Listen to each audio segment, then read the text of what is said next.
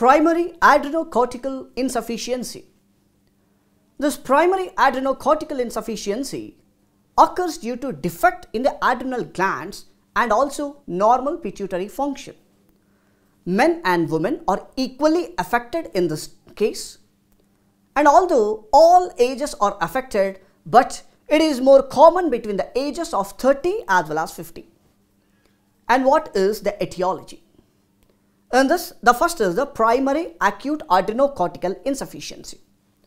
It is mainly because of abrupt withdrawal of corticosteroids, which is the most common cause of the acute adrenocortical insufficiency, and it is precipitated by stress, Addisons disease crisis, massive adrenal hemorrhage, especially in the neonates following difficult delivery due to hypoxia or trauma, and also in the condition like Waterhouse-Friderichsen syndrome. And what about the clinical features? So because of the adrenocortical insufficiency, there will be deficiency of mineralocorticoids and also deficiency of glucocorticoids. So the primary chronic adrenocortical insufficiency, if you see here, which is also called as Addisons disease, the important or the most common cause include autoimmune destruction of the adrenal gland, which is also called as autoimmune adrenalitis, which is most common cause in the world, that is approximately in 80% of the cases. And 15% of the cases, infection is the most common cause, that is miliary TB, but miliary TB is the most common cause in the India.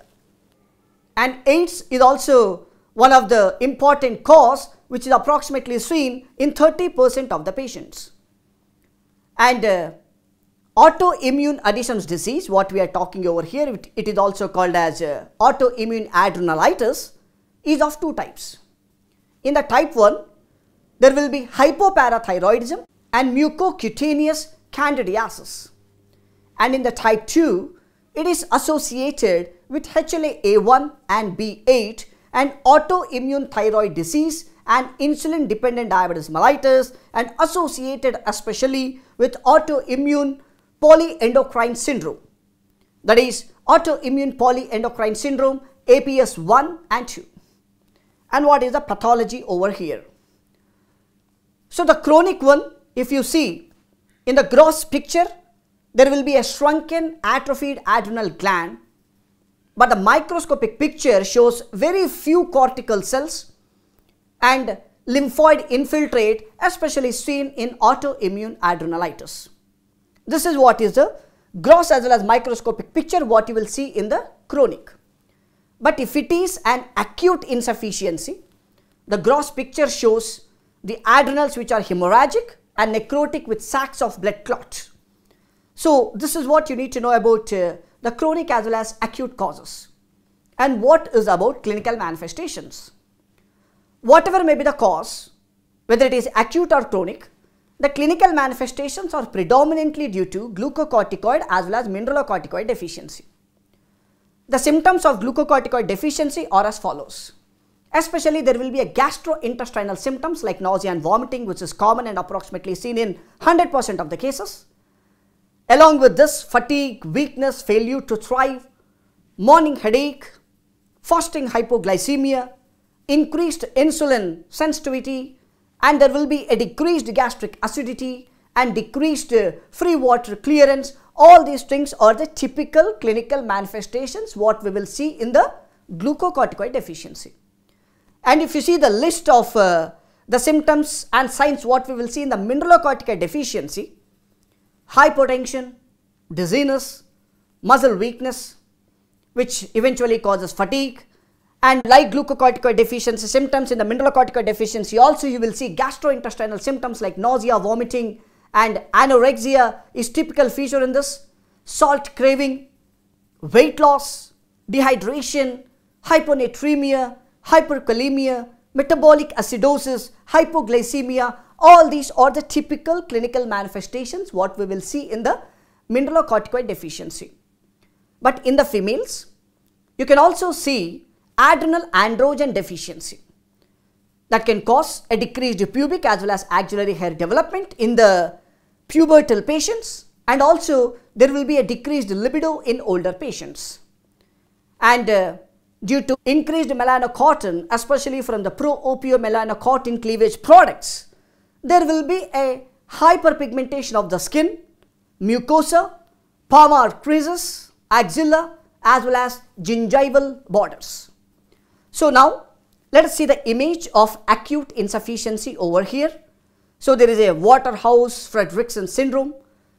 There is a bilateral hemorrhagic infarction of the adrenal glands, and the hemorrhage actually starts in the medulla and then slowly progressively involves the cortex, and you can see here that there is a presence of rapidly progressive shock as well as hypotension, which is associated with the Neisseria infection and meningococcemia, septicemia, especially in the children. Now let us discuss about the treatment therapy in this case. Treatment of the Addisons disease especially requires lifelong glucocorticoid as well as mineralocorticoid replacement. So hydrocortisone, if you see over here, that is 20 to 30 milligrams every 24 hours. And next is the prednisone. The dose is like approximately 7.5 milligrams every 24 hours. And for the aldosterone deficiency may be treated with oral doses of mineralocorticoid called fluorocortisone, that is 0.05 milligrams or 0.1 milligrams for every 24 hours. An Addisonian crisis requires an immediate treatment, and further administer intravenous hydrocortisone, that is 100 milligrams every 6 to 8 hours, and IV fluid resuscitation is required. And what is the Addisonian crisis? Addisonian crisis is an acute adrenal failure, presents with a severe penetrating abdominal pain, and the pain is excruciating in nature and which is always accompanied by the vomiting, diarrhea, low blood pressure, and eventually loss of consciousness. And this condition is life-threatening in nature.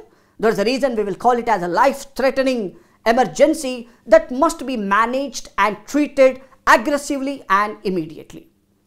And what is the secondary adrenocortical insufficiency? Secondary adrenocortical insufficiency can be caused by any disorder of the pituitary or hypothalamus that reduces the production of adrenocorticotrophic hormone production, such as clonic glucocorticoid therapy, cancer, infection, trauma. And in secondary adrenocortical insufficiency, hyponatremia as well as hyperkalemia not seen in this case. And there will be hyperpigmentation of nails, especially in the primary adrenal insufficiency, what you can see in this picture very clearly. So this is a picture, that is the fingers of 25-year-old white woman with the Addison's disease compared with those of normal women. What you can see in this picture very clearly, that there is a typical hyperpigmentation of the skin and increased pigmentation. What you can see over here is the distal half of the nails that occurred during the period of adrenal insufficiency.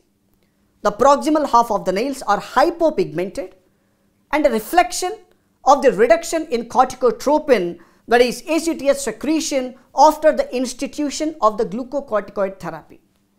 And next image, what you can see in this case is the buccal hyperpigmentation due to excess ACTH production. So lips and gums of a 32-year-old man demonstrated in this picture, that is, which typically shows hyperpigmentation of the buccal mucosa along the line of the dental occlusion and of the gums. That is, the high plasma ACTH concentration is the one which is actually responsible for the hyperpigmentation, where due in this case to primary adrenal insufficiency, and similar changes can be seen in the patients with ACTH dependent Cushing syndrome or Nelson syndrome. And you can also see black tongue in the Addison's disease. You can see very clearly in this picture. So hyperpigmentation, black tongue, and pigmentation of the buccal mucosa, all these are the typical clinical manifestations what you can see in this case. By this, we completed in detail about adrenocortical insufficiency.